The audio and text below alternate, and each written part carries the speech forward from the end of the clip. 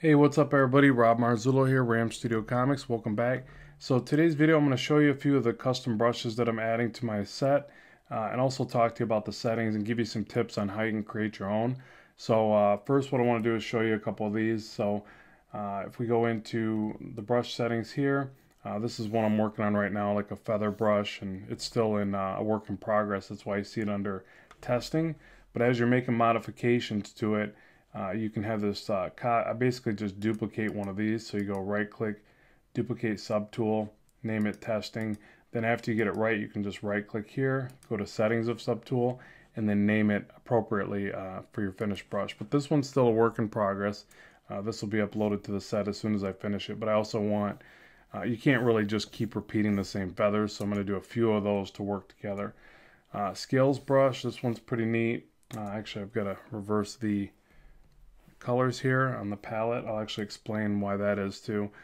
So this one's kind of a ribbon effect, and it gives you some quick scales. Kind of looks like the scales off a koi fish or a fish scale pattern, but good for like dragons and fantasy art creatures, things like that. So that one's pretty fun. This one's like the belly of a dragon is what I was really thinking about. And the neat thing about this, it actually gave me the side scales and the belly at the same time. So what I do, if I use the bracket keys to scale this up, I can also colorize this at the same time. Let's try something like this. And then, I got to focus on making it smaller and then slowly widen out. And that takes a few tries, but you can also distort it. So always remember that you can just distort it to the scale that you want. But if you start to overlap this and move it each time, you can get those side scales. Kind of, it wasn't intentional for that to happen, but it seems to work.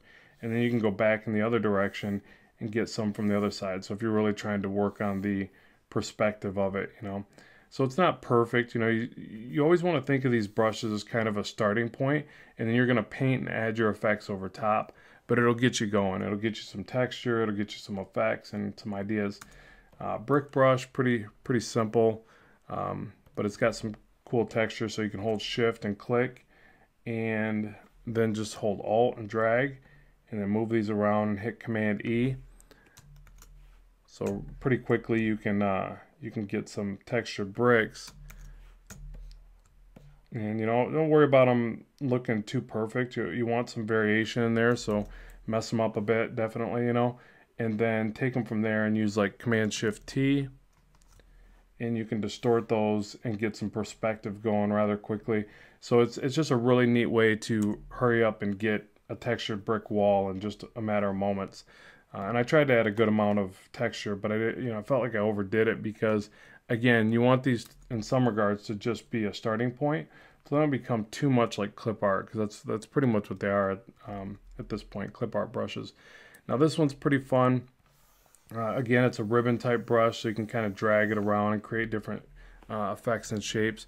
I was really thinking like chainmail, so you can click, shift click, and then drag a copy of it and overlap it just right. And if you want to really be critical about it, you can get in here and erase parts. That's where the layers are really nice, because you can drag it behind the other one and then erase them to where they look like they're overlapping just the right way.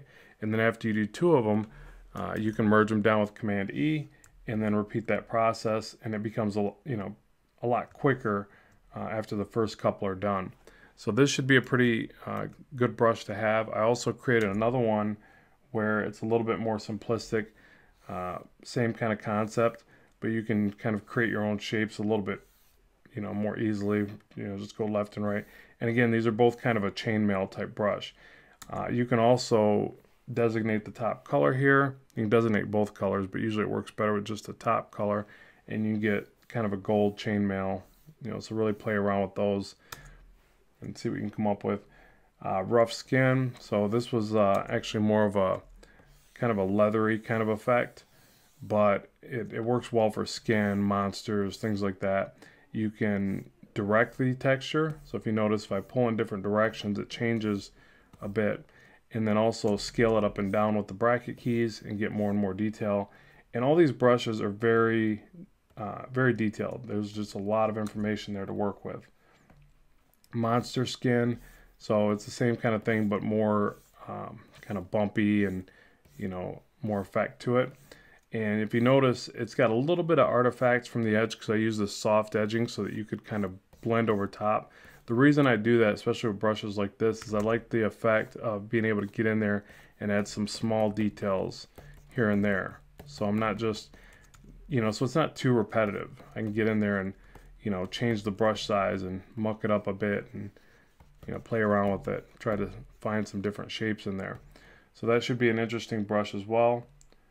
I called this one Monster Skin. It doesn't really look like Monster Skin until you start to overlap it and again use those shapes. It's got a bit of transparency to it, but I just thought it was kind of a cool brush and had a neat effect to it. So it's almost a little bit more abstract, but I think you could get some really cool skin textures out of that as well. And then this one is a rock texture brush, and this can be helpful and fun to do. You can get a lot of neat little rock shapes in there, rock formations. Again, scale the brush up and down, play with it, and, you know, add some of your own paint work in there. I've actually got the watercolor effect set, so if you see that outlining it's doing, you can get rid of that. If you find that distracting, just toggle it off right there. So it's really just preference to what kind of look you're trying to get. Keep in mind with any of these settings here, you really want to experiment. You really want to play around. Experimentation is essential with something like this because this program doesn't have the greatest documentation, and the more you experiment, the more you stumble upon things. That's pretty much how I learned to do almost all of this, with some tutorials out there that were helpful.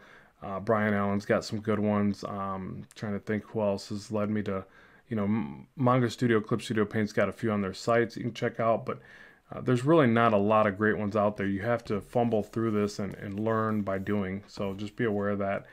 And then, you know, some of these settings, or all these settings I should say, if you toggle the visibility on right there, it'll actually bring it over here as a quick preset, or a quick ability to adjust that preset, so you don't have to go into your subtool details. So be aware of that. Let's see, rock texture here. I might have showed this in a previous video, but this is just a bunch of, like, you know, rubble kind of things. I don't know if I really like this one as much, but, you know, there's a time and a place for all these brushes. You just have to play around with them.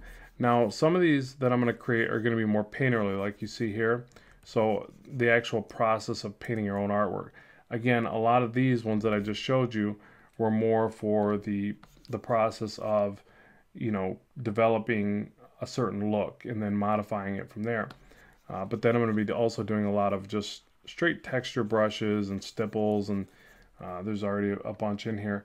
This entire set is going to be 50 when it's done. It's already to brush 38, I guess 39 if you count the, you know, the feathers that I'm working on there. But, you know, I'm bringing this one up to 50. It'll go above 50 brushes by the time it's done, but I just want you to be aware of where it's at and what's coming out next, you know, and what brushes are available now if you've already gotten the set, to go over there to my Gumroad and start downloading them and playing with them. And, you know, keep in mind too to give me feedback. You know, when you use these brushes, let me know what you think of them and what you'd like to see in the next additional brushes. That's really the whole purpose of what we do here like this, is that, you know, it's like this back and forth, you know. So if you guys give me some good information to work with, I'll try to make that happen. I mean, I can't say that I can make every brush that everybody wants, but I can definitely try to get some of those in there. And then, you know, just remember that after you apply these effects, you can lock transparency right here. You can take a soft brush. I usually leave one set to shadow and multiply. And then I can get in here and I can start to paint in some shadows and some variation. Bring out certain parts of this texture and push other areas back. So something like this.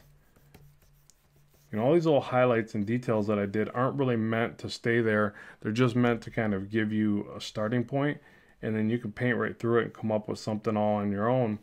And then if you make a really neat effect that you see of something you can use later, that's when you create a brush of it, a brush tip of it. So let's say we take it to here. Let's say we want to bring out some of the highlights to the neck here. You can actually just go to a highlight brush to add glow or any of the lightning modes that you can get. Make sure on a lighter tone, and you can get in here and just start to paint and see what you can come up with to really bring this out a bit more. Now, if you're really just trying to use the tones that are already there, you can just add a layer and play with the blending modes. I'll show you here in a sec. I really don't like this effect. Let me blend this back.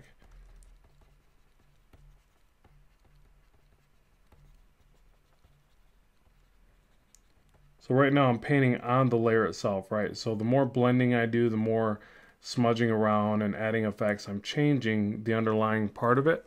The other way to do that is just to create a selection from the layer, create a layer over top, and then, you know, you got the blending modes here. They're called combine modes in Manga Studio, Clip Studio Paint.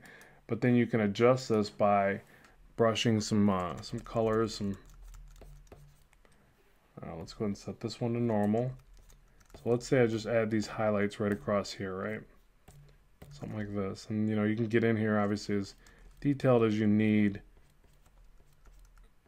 But generally, before I start painting too much, I'll test the effect. So let's say I want that, and I go over to here to like overlay or glow dodge or add glow. And I'll test those. But the neat thing about doing it this way is you can erase this back as much as you need to. You can blend it as much as you need to. And when you blend this way, it actually doesn't hurt the underlying texture because it's a floating layer. So this is really probably the best way if you're still learning, experimenting on how you want to paint. This is probably the best way to do it because it gives you the most level of edit. You know, so you could really play around with some different brushes. So you want to add some hard edge effects in there. So you want to try brushing some things in like that and then blending them back in. So you can really see the process work up slowly and kind of gauge it a bit better, I think. So, and then after you're content with it and you like what you've done, you just hit Command E and you just keep repeating this process. You can leave that selection in place and whatever. So lots of ways to utilize this. Hopefully this gives you some ideas of how you can paint and how you can create some stuff. I'd love to hear your feedback and what you'd like to see before the brush pack is completely finished. Keep in mind that if you get the brush pack now, you're going to get it for $4 on my Gumroad, but if you wait, it's going to jump up to $8, and as the brushes keep getting added, the price will go up. So getting in now secures that you always have access to that product. Alright, so that's about it. I'll bring this one to a close, and just remember, if you want the colors to line up where you can use the lighter color up on the top swatch and the darker color at the bottom swatch, you have to invert the thumbnail like you see there. And a really quick and easy way to do that is once you've designed your thumbnail, you can simply hit Command I and invert it back and forth. So you actually want it as a negative like this, so that it uses those swatches like this. So it's not really a big deal because you can just flip the colors here. But if you're wondering why, that's one of the ways to do it there. Alright, so I appreciate everybody tuning in and watching this video. Hopefully it's been informative. Be sure to check out the brush pack. There'll be a link in the description box below. As always, keep drawing, keep having fun, and I will talk to you soon.